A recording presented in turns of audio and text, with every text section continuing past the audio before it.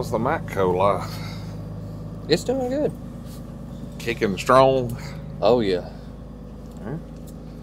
Can't fuss about that. No, you really can't. Well, It's almost another week over, so. I'm glad SEMA's over. That's been a adventure. Yeah. It's always good and expensive out there. I've heard it's pretty fun. Get to see a bunch of new stuff. Yeah, you can see a lot of new stuff, but everything in Vegas is so freaking expensive, man. Yeah, I know when we went, I mean, for one person to eat, you're not eating below $30-something a piece. I mean, it's, I guess if you hunted down, you know, and walked forever or Ubered, you might, but where we went, we were put right in the middle of expensive, I think. Oh, yeah. And, well, at the SEMA show, you know, they got like the little things on the side that sell food, you know. Yeah. And it's so expensive. I think like just a plain hamburger was $18. A bottle of water is like $8. It's ridiculous. Sounds like the airport. When we flew into Vegas, we found a Burger King or something, and we were thinking Burger King, good and cheap. Yeah. No. Which now, granted, it is an airport, so it's going to be expensive. Yeah. But it's also in Vegas, so it's like double expensive. That's true. So we were like, well, okay then. You know, it opened our eyes up early, and then it just never. The price didn't do nothing but go up because our first year there, I mean, we wasn't going to just walk around all of it, you know, Vegas and try to find cheap food. We're staying close to the hotel, so. It is what it is. We had fun, though. That's all that matters. It's crazy when you get off the airport in Vegas. Like, you can't walk 10 foot from the gate, you know, when you walk off, and there's slot machines. That's crazy. Yeah, that was pretty cool, too. So, we didn't play them at the airport, but, yeah, I mean, there's a bunch of people there playing for sure. Yeah. So definitely a different life out there, buddy. It is. it ain't Mississippi no more. You either love it or hate it. So if you live there, I guess you love it. If you don't live there, I guess you don't. Either way. It. Well, what cool and new stuff y'all got today? So we teased it before you left. We said something was coming. Most of the people guessed it. We do have a new scanner coming out in December. Some of you may have already seen it. I've seen dealers have started posting it. So that means I can talk about it, right? That's right. So we said there was going to be new stuff. We do have a nice little picture of it there. It is the Maximus 5.0. I did see where people said we were teaming with Autel. No, we're definitely not teaming with Autel. Okay. Launch is still going to assemble this for us. I say assemble because they have, the guy that I talked to guaranteed me that Launch would not have this product. It's, you know, whereas the Max 4.0, they have a scanner that looks real close to it. The software is just different. In the Max 4.0, the software was ours, but the body was not. This one, the patents cover the body and the software. Now, you're like, okay, well, good. You got another scanner. What's the big deal, right? This one here, one of the cool features about it, the actual VCI dongle, whatever you want to call it, has a J-box built into it. That's nice. So that's huge, right? One of the things that I will preface that with is this scanner here, it's running on a newer operating software, just like phones or anything else, it's constantly changing. Our idea with this scanner, from what they told me, is to be able to do more in the future as well. So the VCI in the J-box will work immediately with a laptop or anything like that, but the way that we want to do it is we want to get it to where you don't need that laptop or scanner to do it. Now, straight out of January or December, it's not going to work with the scanner. The J-box is functional. It'll work with a laptop, but you're buying that with the scanner and everything. Plus, the scanner is going to come with more memory. It's going to come with a new screen. The screen is going to be a lot more durable. from what I understand, no other scanner out there has that type of screen on it. It's going to be... Was it like a Gorilla Glass or something? Yeah, that'll be good. So it's going to be that Gorilla Glass. You know, that's the biggest thing now. I have a guy that dropped his scanner that he's needing to send it off. So if we can get those screens a little bit more durable, that's even better. But also... Hopefully it's fast. Yeah, well, now they do say that it's going to be fast. Which, as far as our 3 and 4, they sped up tremendously. The Flex, everything. They say this one is definitely going to be fast. But we're also changing up the way that the memory stored and stuff like that. So that's going to help speed it up as well.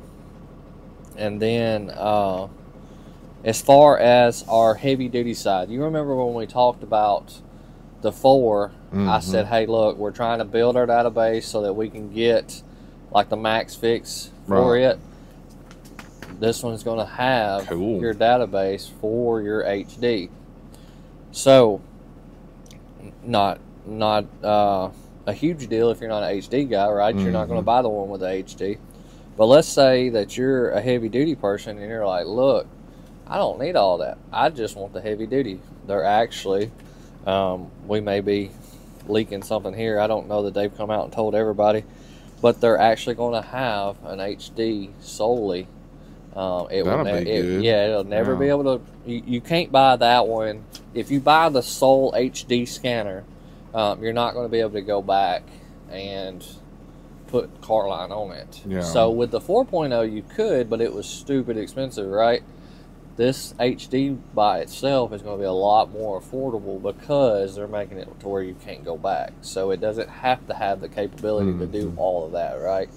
So as far as scanners, you would think a scanner manufacturer, though, like if a guy worked at an HD shop and maybe something happened and he went back to the car world, they could now they're going to have fix it to it's where going to be 2 different scanners. Okay. So if you do this one here, the Max 5, you can add it later. Okay. But there is one scan tool that if you buy, it's just HD. It's just HD, and that's going to be a big facer on it to where it's going to be our job to say, hey, if there's ever the possibility of you going back, this is the one you want. I've got guys on my route that's like, never, ever. It seems like your automotive guys never want to work on your big stuff. Your big stuff guys never want to go down.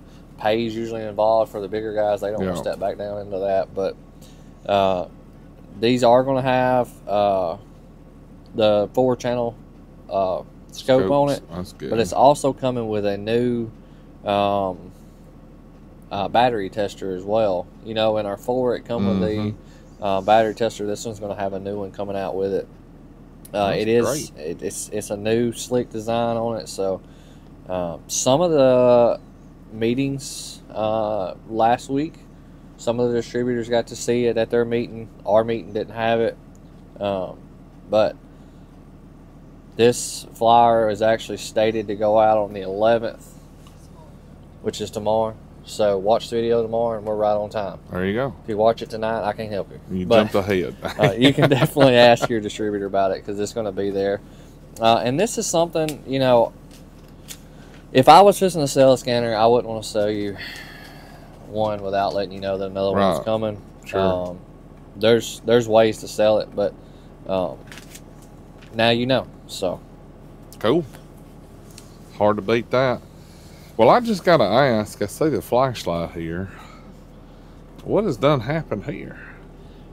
Well, so I can get it around. Some hurt feelings, I guess. It looks like a banana. So there you go. So I usually try to warranty anything that I can, right? I've said that from the beginning. I'll try to warranty anything. But here's the thing. The guy brings it on and says that somebody stole it.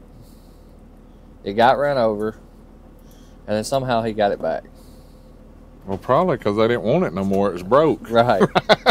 Hey, did you buy a new one yet where I can steal that one? Yeah. That's probably what that was about. So if it was just the marking, because that's what we've been talking about on the route. If it was just the scratches on the outside, I'm going to send it in and I'm going to try to warranty it just like normal if it is affected. Which, as you can tell, it still comes on. The markings do not hurt the function of the tool. It doesn't stop it from charging. It doesn't hurt the LED. Lights are going to get scratched. Not worried about that. The bow in it, which I don't know how much justice the camera did, but it does have it does have a big bow in it. The bow affects the battery because now the battery is bowed as well. And that's what I told him. I said, look, the battery has been affected by the running over. the running over. If that, so the supervisor actually come out and said, no, it didn't, none of that happened. It got dropped through a machine. Which he showed us the marks, and from the way that he explained it, out of the two stories of somebody stealing it, running it over, and then you getting it back, or you dropping it through a machine and it spitting out on the other side, one's more likely than the other, because normally you don't get something that's stolen back. But either way, I tried to explain to him that the bow is what takes it out of warranty. Yeah, that's not a manufacturer defect. It's not a flaw of design in any way. And the flashlight's not made to be stolen and run over, or made to be put through a machine. So you can argue that a screwdriver ain't made for prying, but guess what? Yeah, it looks like a pry bar. This no way looks like something that's been stolen. Well, I'd say it's pretty tough to survive and get that and bow still and works. still works. Yeah, so he got he kind of got ill, and that's fine.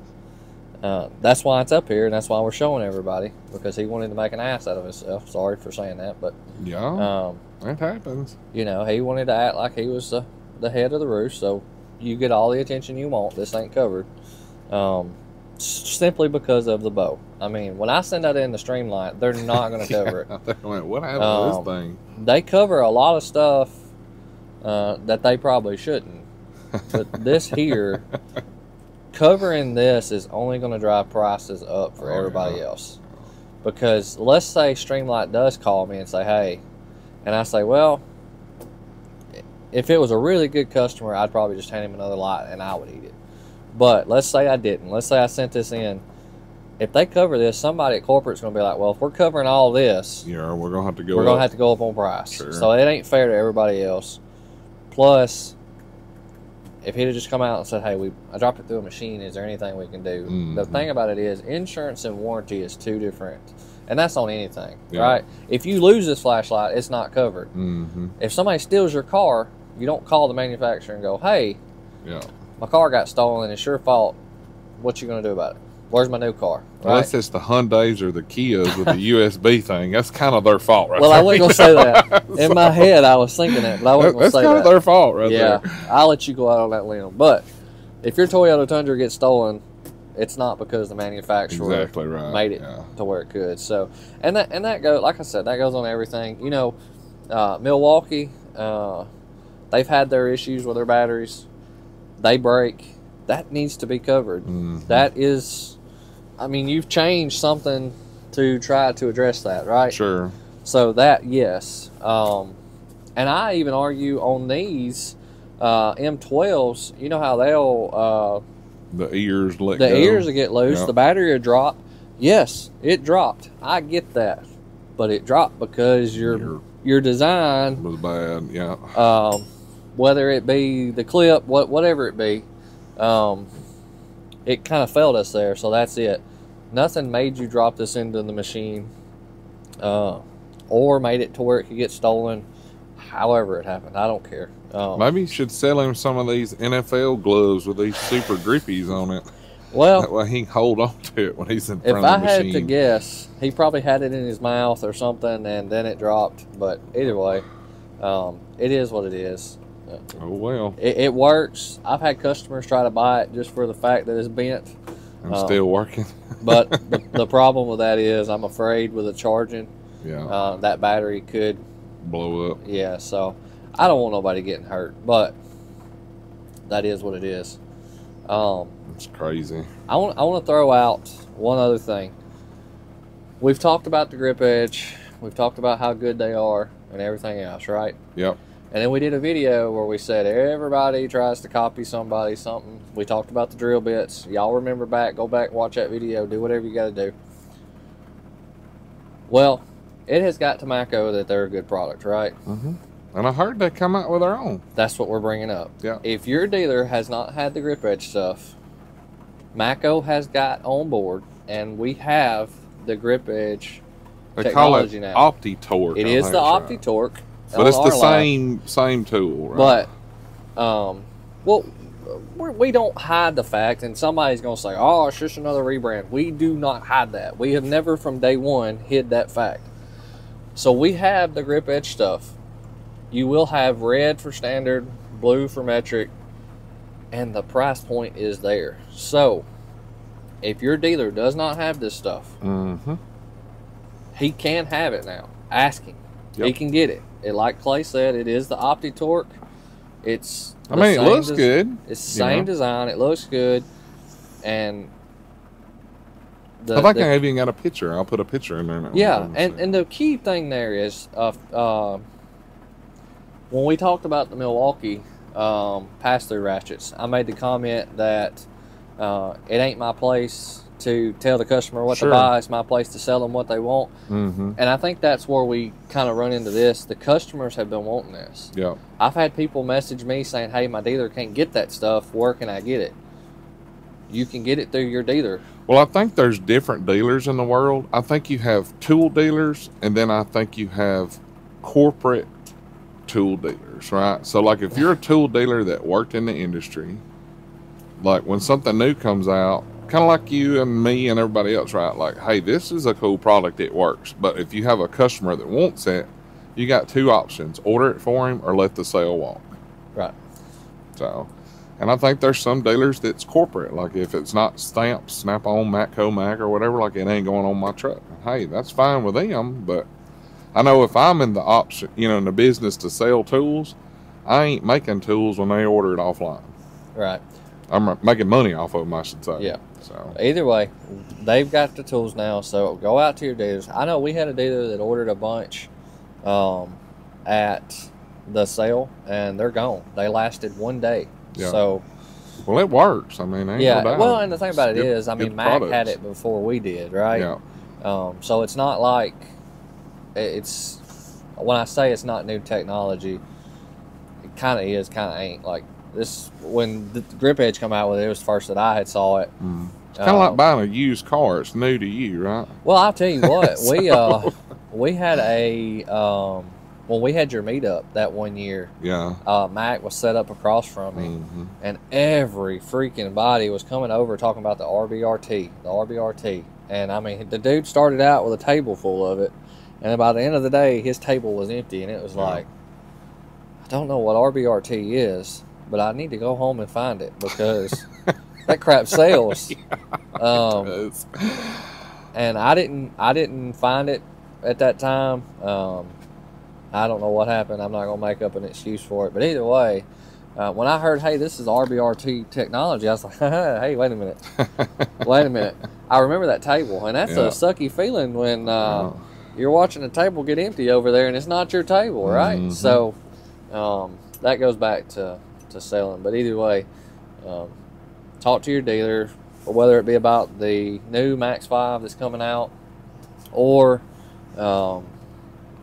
your OptiTorque that's coming out, and there's some other stuff trickling in, but the main thing is, remember, we do have new scan tool coming out. It does have the J-Box capability built in, but I will preface that with also remember, as of right now, yes, it works as a J-Box. You can use a laptop, download that software that you're going to get, and use it.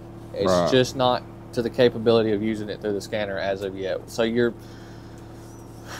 prefaced with either we come out with a scanner in December and let this technology get out into the world, let's get it out there, or we can try to keep the secret, it get let out, and then how long do you want to hold it to where you can get everything all at one time? So and from what I heard, the inventory levels of the 4 really went quicker than what they thought. You know, it may not have been December, but I think they said the other day they had like 4 in the warehouse left.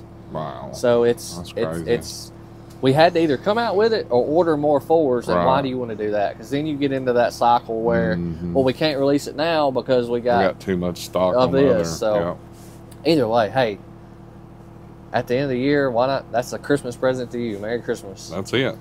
Well, speaking of cool stuff, we got to do the giveaway on that pink tray. So I guess we'll cut to that and figure out who won that thing. All right, guys. So we're going to be using the random comment picker again to pick the winner of the pink Tools for the Cause tray. Now, before we start this, I want to make sure every single person understands. Do not respond to any messages. No telegraph, whatever. If it didn't come from this video, it is not real. Don't respond. Don't send any money. I will pay for the shipping. It won't cost you a dime. Once again, this giveaway is for U.S. residents only. So the way this works, we will put the link in the video. I paste the link in here. We hit the fetch button. I'm going to take away includes replies, and that way it's only valid for the current comments. It's going to load all the comments on there. Once that gets all the comments loaded, we'll be able to click the button, and that will be the winner of the giveaway. So we're just going to wait till all the comments get put in here, and that's who's going to win it.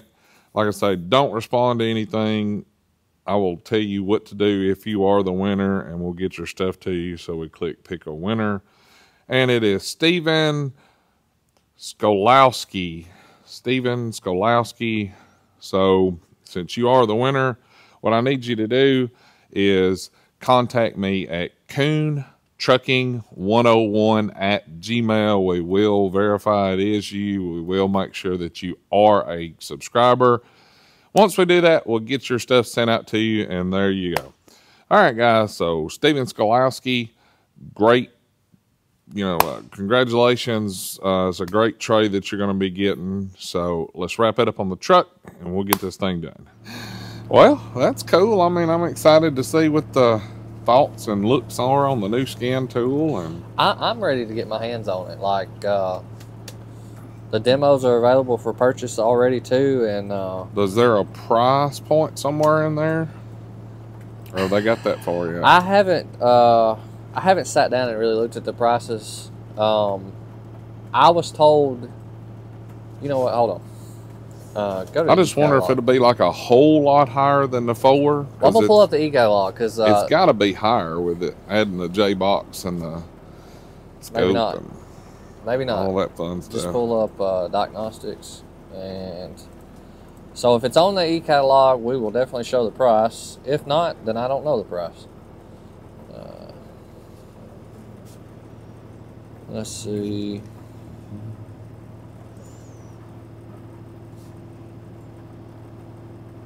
Alrighty. So here we go. We can do a little better. Okay. If you'll come look at the screen and let our wonderful audience see it, we have the Max 4.0 Maximum, or Maximus, I should say, diagnostic car line. We come down here and we have the car line for, it looks like $99 more. Wow. So there's that. And then you have the Maximus 5.0 with the car line and heavy duty.